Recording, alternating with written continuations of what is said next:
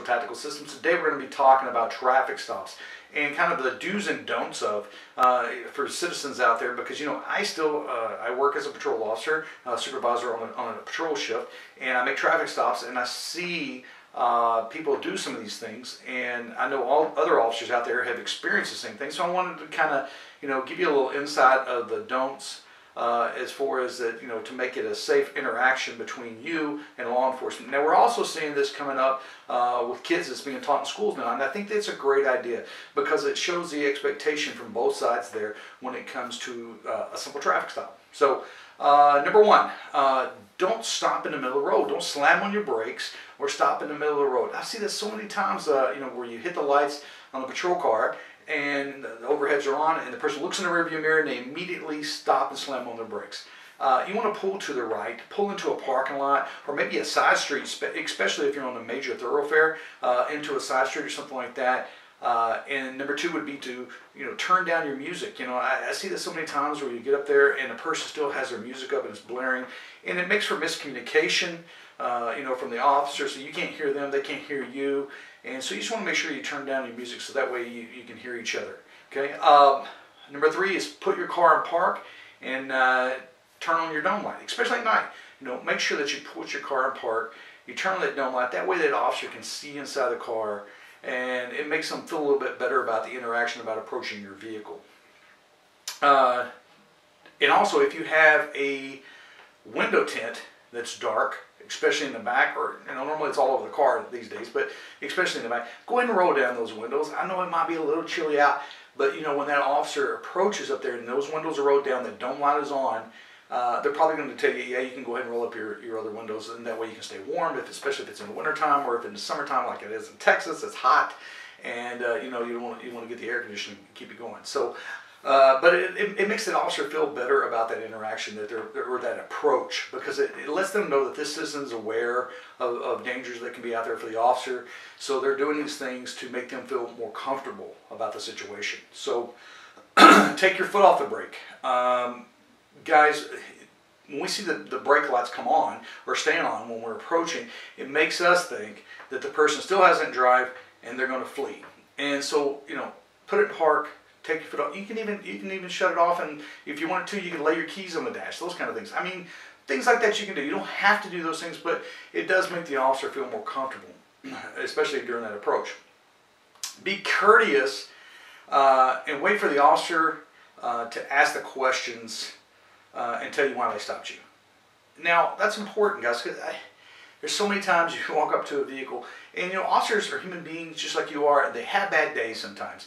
And so maybe they just got through dealing with two other people that were cursing at them or spitting on. I mean, you never know what the situation is.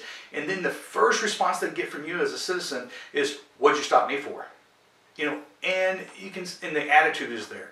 So just wait for the officer. If they don't tell you why they stopped you, just then you ask them. But most of the time they're going to tell you why they stopped you and why you're having an interaction. Okay.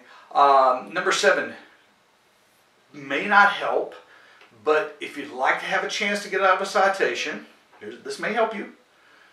Be apologetic, be nice, smile, and be kind. Not every officer that stops you is going to write you a ticket, unless they're motor officers. I'm just kidding for the guys that are out there as motor officers. But no, not every person that's going to stop you, not every officer that's out there is going to write you a citation. They are required to. They're not necessarily a number of stops or a number of citations.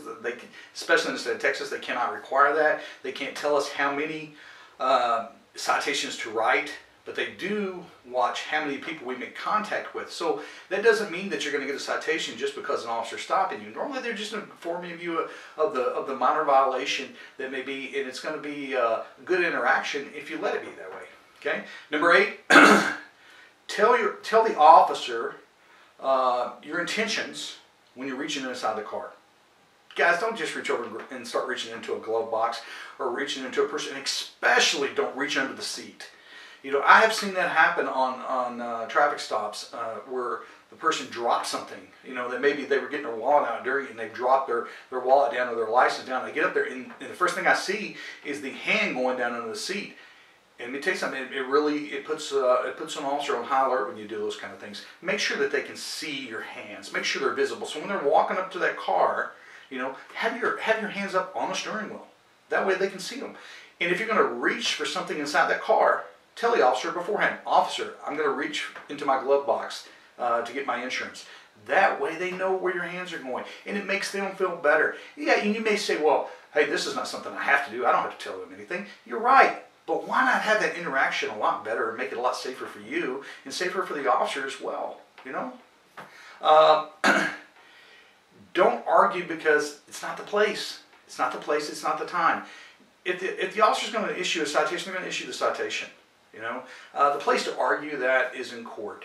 And I have seen a lot of people, and it's understandable to be upset about receiving a citation. No one wants to have to pay money.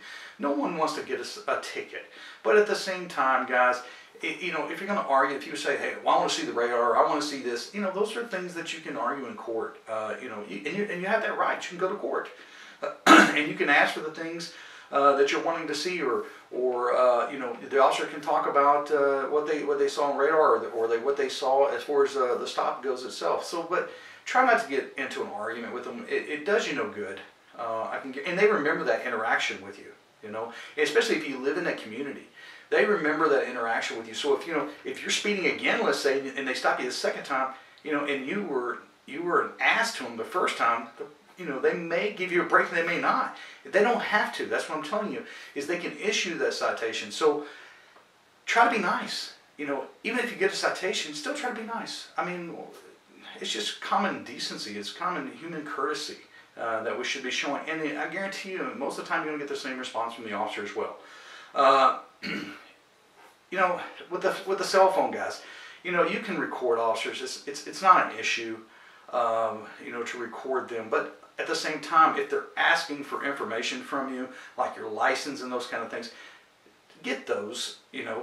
Set your phone over on the side. If you're worried about recording the traffic stop itself, the officers are recording, with a dash cam or body cam. Most police departments, I'm gonna say not all, but most police departments have body cams.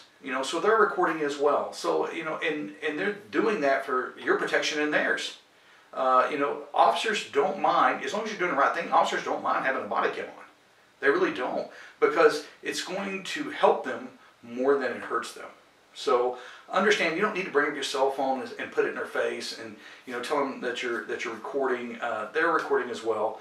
And not only that, if it's at night and you're bringing something up like this in front of the officer when he walks up there to the window, it really can put him on high alert, him or her, and put you in a situation where it's dangerous for you. So again, make sure that you're keeping your hands visible on the steering wheel, turn your dome light on, roll your windows down, be courteous, those kind of things. Again, don't ask to see the radar, guys. I mean, unless your state requires it, most officers are not going to do that, because that would require them to get you out of the car and walk you back and, be out on the outside of the road there. They're trying to make that traffic stop as quick as possible, because normally there's traffic going by, and officers are killed every year by vehicles on the side of the road. And saying that, guys, also another tip that I wanted to make sure I touched on is don't jump out of your car. Don't jump out of your car after the traffic stop.